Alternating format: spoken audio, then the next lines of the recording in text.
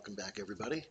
I had to take a short hiatus for a few weeks. I had an incredibly bad flu, but it did give me a great idea. I wanted to show you how to create your own custom shape, specifically a biohazard symbol, something I've been thinking of a lot over the past few weeks, and adding it to a sign that you can throw up on a wall and create a little scene for yourself. And we're going to be creating what you see here. All of the resource images that will be needed, I have provided links below for you to either download for yourself or to find the provider I had used and you can download from them. Well, let's get to it. First, we create a new file at dimensions of 1000 pixels by 1000 pixels.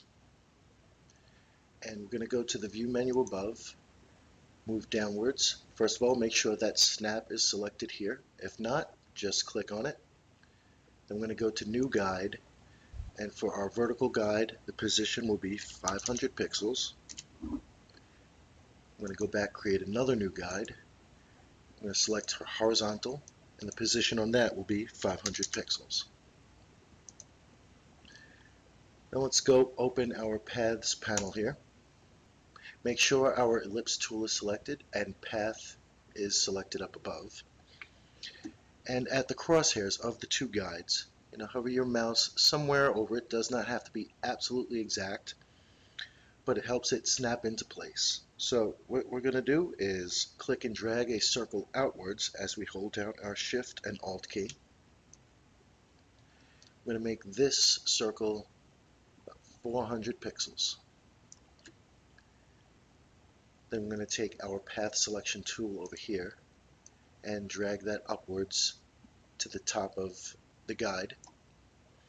Holding down our Alt key, we're going to click our left mouse button and drag as we hold down the Alt key. That will create a copy of this path. I'm going to move that to this area over here, snapping it right in between the two guides. And then we're going to do this once more, holding down the Alt key and dragging a circle over to the left side. Now we're going to select these two circles here with our path tool selected. Click and drag a selection box to pick these two circles. And now we're just going to drag them straight upwards until they overlap the top circle a little bit, making sure that it snaps to this center guide here. And move it to about, let's say, here. Click anywhere outside the three circles to deselect the two, and only select one now. We'll take the right. Holding down the Shift key, we're going to press the left arrow button 3 times. That will move it over 30 pixels, 10 for each press because you're holding down the Shift key. Then we're going to do the same to the left circle.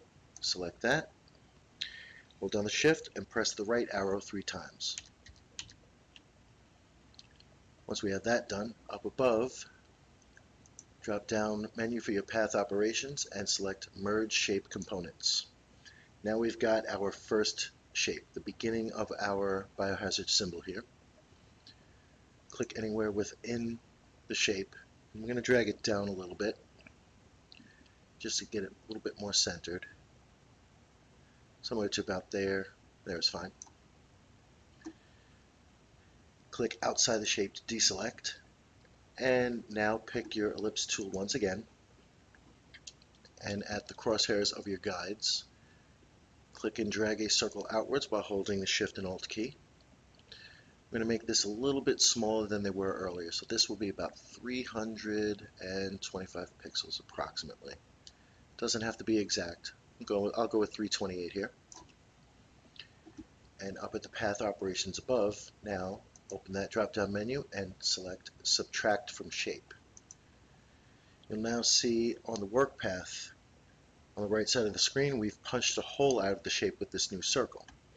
We're going to be using that specifically here by grabbing the path selection tool and dragging that upwards along the center guide until the top of it overlaps and surpasses slightly the top of our original shape. Just a few pixels over, right about there is fine. Holding down the Alt key once again, and then left click to drag a copy of a circle out to the bottom right side and put it in about the same position that you see above, where it overlaps by a few pixels. About there is fine. And one more time, Alt left click, drag a copy over to the left side. Leave it in about the same mirrored position here. And on the right side of the screen, you'll see that now we've punched out the 3 holes, making it look a little bit closer to what we need. And to make sure that now we have one shape to work with, at the path operations above, once again, drop down menu, merge shape components. And we're at this stage right now. Next thing we want to do is create a circle. The circle that seems to appear from behind, the ring around the inner 3 circles. So in order to do this, what we're going to do is create a new path layer. When we're going to select both of these layers here, path 1 and work path. And we're going to grab the ellipse tool, starting from the center here. I'm going to click and drag outwards, holding the Shift and Alt key, until our circle is approximately this large. Release the mouse. And what we want to do is, in the path operations, select Combine Shapes. Let's make a second circle here. Click and drag outwards, holding Shift and Alt, until it's a little bit smaller than the outer circle, giving us a nice ring. About there is fine. Release the mouse, and up above we will choose Subtract from Shape. Now, clicking on path 1, so only that layer is selected, we're going to select Merge Shape Components. Okay, now that we have that ring and the path 1 is selected here, press Ctrl C to copy that path and select the work path below. Now press Ctrl V. That has just copied from path 1 and pasted it into the work path. And path operations, drop down menu, merge shape components. Now we have one single shape here. We can delete path 1, we don't need that anymore. Back onto our work path, I'm going to select it and move it upwards a little bit. Got to keep that nice and centered about here. Deselecting the path so we can work with a new circle here. Select your ellipse tool. This time we're going to make sure we have Subtract from Shape selected. And starting from the crosshairs of our guides, do as we've done before. Click and drag outwards, holding Shift and Alt, until we have a circle about 75 pixels. And then we're going to choose our line tool. Make sure path is selected, and our weight is 30 pixels here. From the center, you're going to click and drag straight upwards until it passes the curvature right around here. I'm going to make one more. From the center, click and drag to the bottom right, holding the Shift key to keep it locked into a 45-degree angle until it passes the curvature to about here. And our last one, same thing, click and drag to the left side, holding our Shift key to about there. Now, from our path operations, select Merge Shape Components, and we now have our Biohazard symbol. You can go into your Edit menu and select Define Custom Shape. Now name it anything you would like here. I'm going to call it Biohazard 1A. Since I've done this a couple of times, I don't want to repeat the names, but call it anything you like. And now you have your own custom shape that you can use in the image we're going to use in our next stage here. Let's go to the Layers panel and select our custom shape tool. We're going to pick pixels from above. Make sure our foreground color is black. And from the drop-down menu, scroll all the way to the bottom, and at the very end you will see the custom shape you've created. As you can see, I've done this a couple of times before in preparation for this tutorial here, but select Biohazard 1A or whatever you've called it. And as you create your custom shape here, hold down the Shift key, of course, to make sure that you keep the dimensions square so that it'll stay in the shape that you created. But once you have that, you can now make it any sort of dimensions that you like. And we're going to be using this shape in the next part of our tutorial. And let's get to that now. Alright, first open up the wall background image that has been provided. And let's get our rounded rectangle tool here. Making sure that shape is selected above and our fill is going to be RGB yellow with no stroke. Our radius is 4 pixels, but that'll be adjusted in a little bit here. So let's just first click and drag out our initial shape for the sign here. And we're going to open up our properties panel, making sure that this link icon is clicked so it will adjust all 4 corners at the same time here. I'm going to select any one of the corners, click and drag it to the right. We're going to increase those pixels to about 120. And this will increase the curve of all 4 corners of our sign here. Now we're going to add a layer style. So open that up and choose stroke. The size is going to be 50. Our position is inside, blend mode normal. Fill type will be color and the color will be white. Okay that. Now we right click on the layer and choose rasterize layer style. Let's add a couple of adjustment layers to this here. First thing we're going to do is go for hue and saturation. Once we have that opened up here, make sure we click this little icon on the bottom here to clip it to just the rounded rectangle. I'm going to lower the saturation down to about -40. And let's get one more adjustment layer. We're going to choose curves. And at the top right, we're going to grab that and drag that down a little bit just to take down the brightness some. To about there is fine. And also make sure you click the little icon on here at the bottom so that it is only adjusting our rounded rectangle, which we're going to rename right now. Let's just call that sign.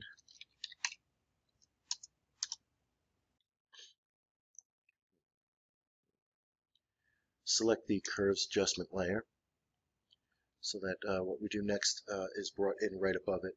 We're going to go to the rusted metal image here, selecting our move tool. We're going to click on the image and drag it into our background layer.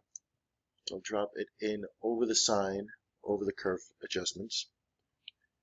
And first thing we need to do is make it a little bit smaller here. So press Ctrl and T to open up the free transform tool.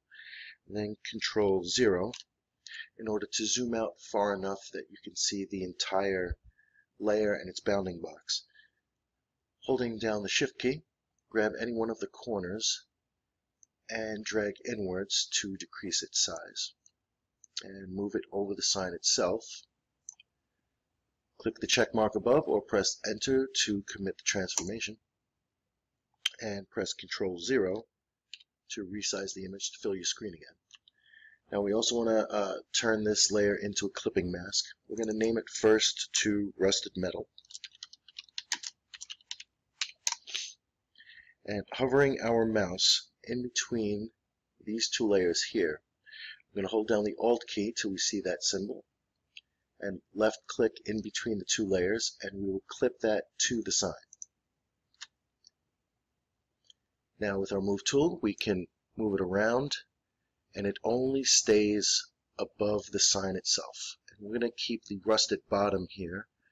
I'm going to move it around until we find it in a nice place to give the bottom of the sign a heavy rusted look. About here is fine. I want to get rid of some of this extra white on the bottom that came with the rusted metal layer.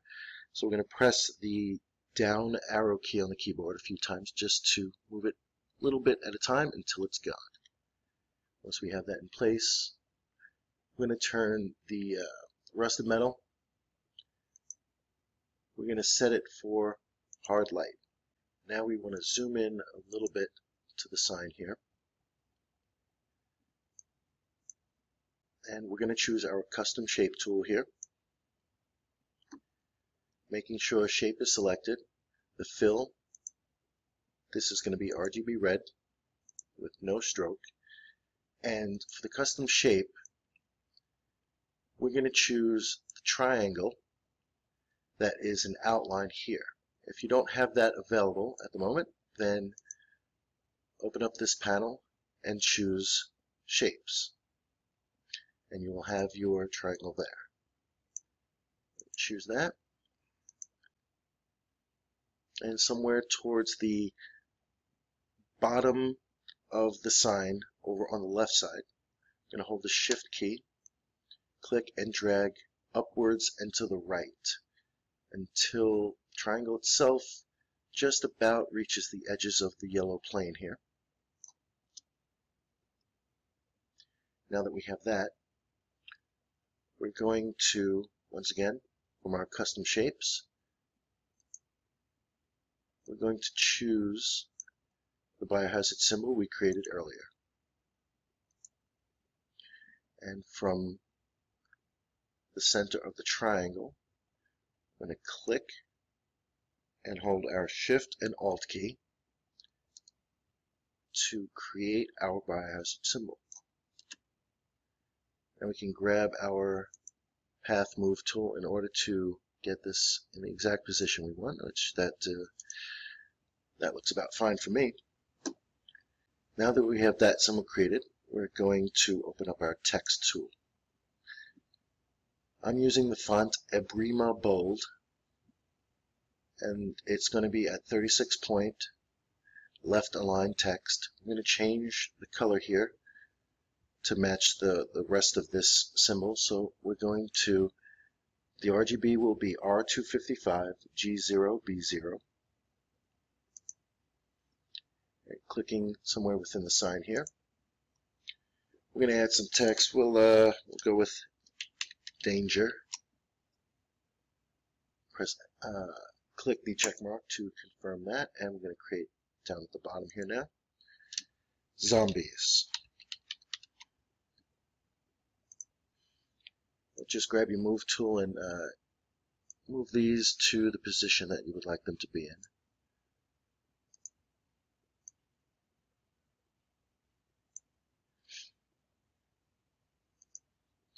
If you need to move both your triangle and your Biohazard symbol, just select both layers, keeping your move tool open, and get that in position.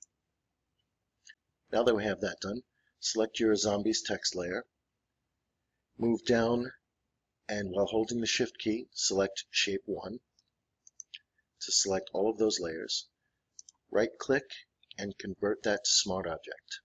Now we have them all combined in one, and later on, if you feel you need to change any of the text, the shape, the colors, anything like that, you can open up your Smart Object and adjust each piece individually. But what we're going to do here now is open up the Layer Styles panel and specifically go to Blending Options. Now from here, we want to have the text, the red paint of the sign, sort of blend in a little bit into the background and fade away with the rust. So in order to do that, we're going to move down and look over the Blend If area. we're going to concern ourselves with the underlying layer here. So anything underneath this layer is what we're going to be affected by. Hover your mouse over this little triangle tab to the left of this bar and drag it to the right until you get to about 150. And you can see that some of the paint has now faded away and disappeared along with the rust, but we want to blend it a little bit better, give it a little bit more of a fade. So now holding down your Alt key will split this tab into two and make it a much smoother blend.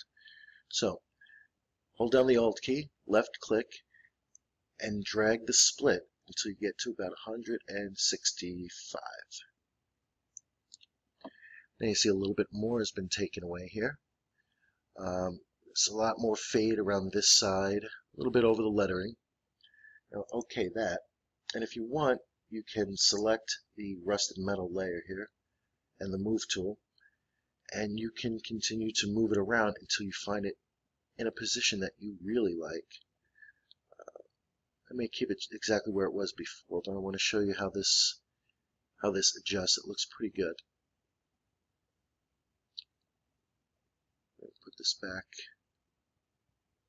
Put this back to here. Now that we have that done, I wanted to add a couple of nuances to the sign here. So I'm going to put a couple of bullet holes. In order to do that, I'm going to grab my brush tool, make sure that my foreground color is set to black again. And I'm going to choose the SS bullet holes brush set that I have here, which, if you want to follow along, I left a link in the description so you can download this yourself from the provider. And let's choose some bullet holes to play with here. I'll go with this one first, and as I paint directly onto the rusted metal layer, it is also going to affect the paint above, the danger biohazard zombies sign. And it will punch out the bullet holes and get rid of the paint job. It looks like it's been shot up by random people trying to get rid of the zombies around the area. Let's get another bullet hole. It's a little large, so I'm just going to decrease its size.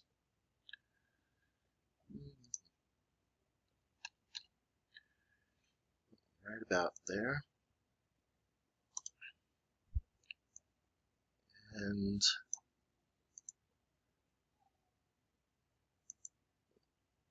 multiple holes there, and maybe another set right around here. And I want to add a couple of bolts that will be holding this sign to the wall here. So I want to put the holes in the sign where the bolts will be placed. Let me pick a bullet hole. I think I'll use this one here. And we're going to zoom in to the sign. Let's decrease that brush size here. Keep it strictly within the white of the sign and keep it at the center. Place a bullet hole right there. And same thing down at the bottom, placing a bullet hole right about here. Now let's create for ourselves a new layer.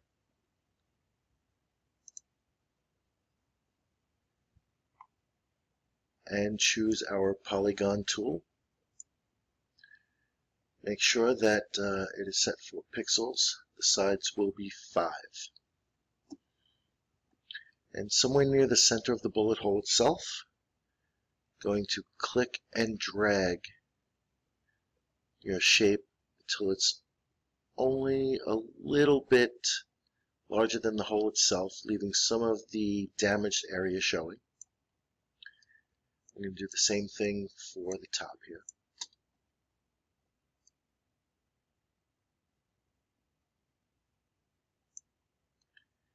And we're going to add a layer style to this. So let's choose our blending options first. I'm going to drop the fill opacity down to 0. And we're going to add a color overlay. Blend mode normal. It's going to be a 50% gray. R129, G129, and NB129. Before we click OK, we're going to add a bevel to this. Inner bevel technique is smooth, depth at 100%, direction up. I'm going to change the size of this to 3 pixels. And now we click OK. Right click the layer and rasterize layer style. And now I want to add some of the rust from the sign itself over the bolts so they don't look so perfect. Give them a little bit of decay as well.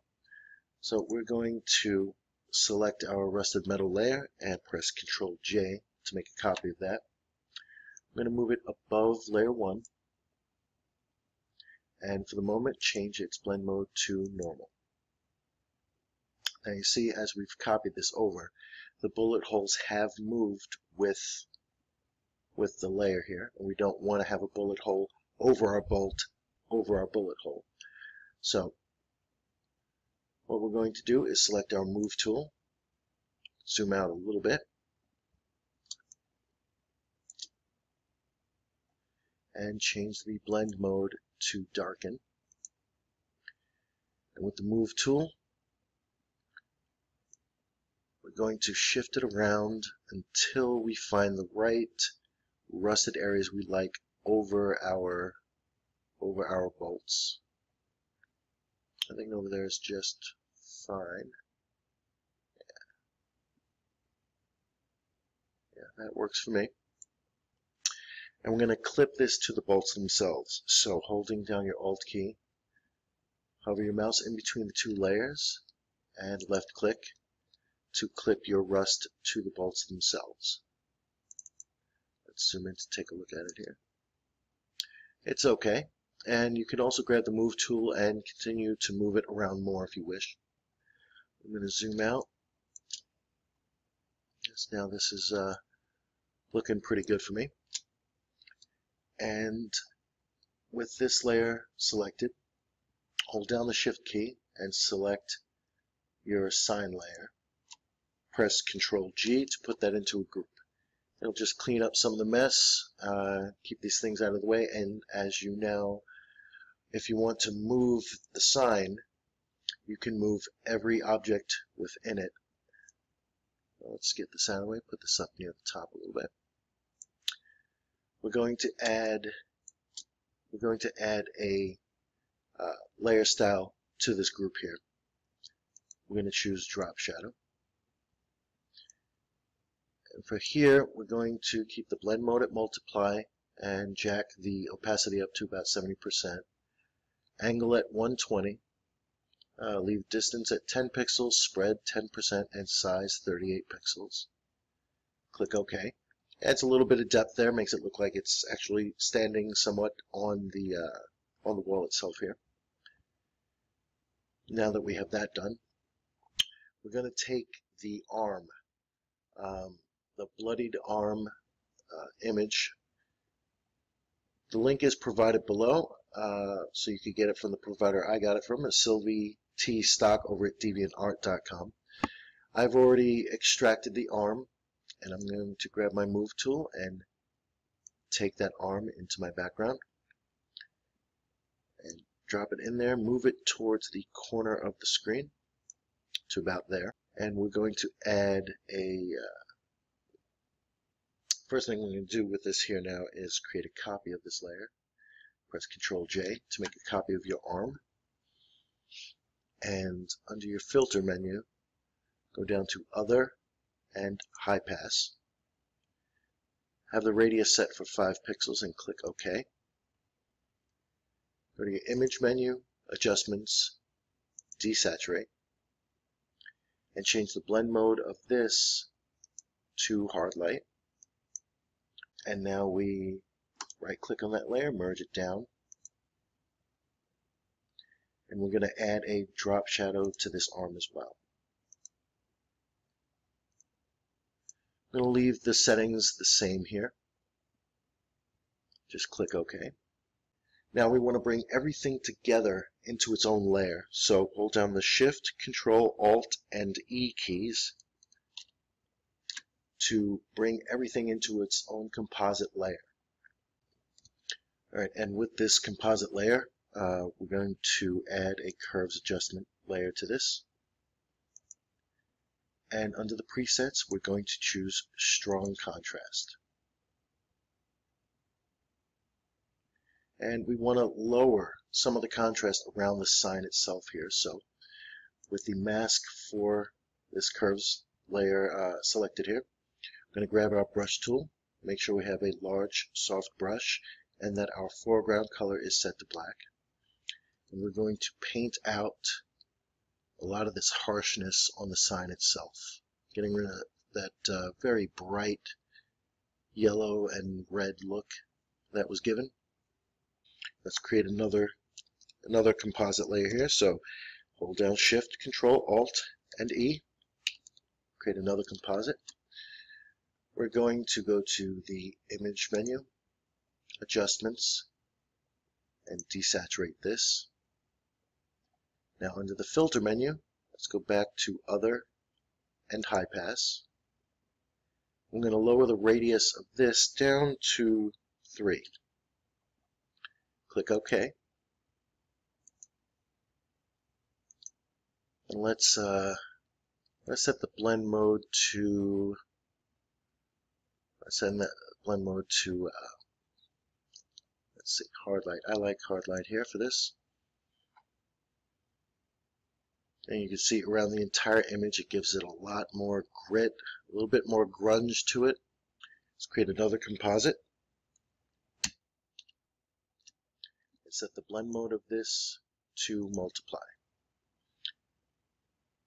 Let's create a mask for this with our brush tool now. We're going to brush out a lot of this center of the image here, keeping the darkened edges like a vignette.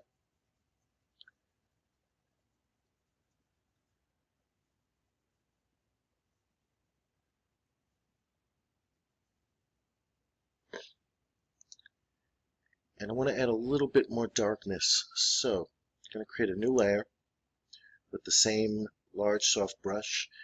Now we can just randomly paint some darkness around the edges, sometimes creeping in a little bit more. Doesn't have to be uniform or perfect. Keep it nice, loose, and organic here. And drop the opacity of this layer down to about 70%. And with that, you're finished. You now have your new Danger Zombie sign with your custom Biohazard symbol shape. I want to thank you for your time. I hope you enjoyed and learned something, and I look forward to seeing you next time.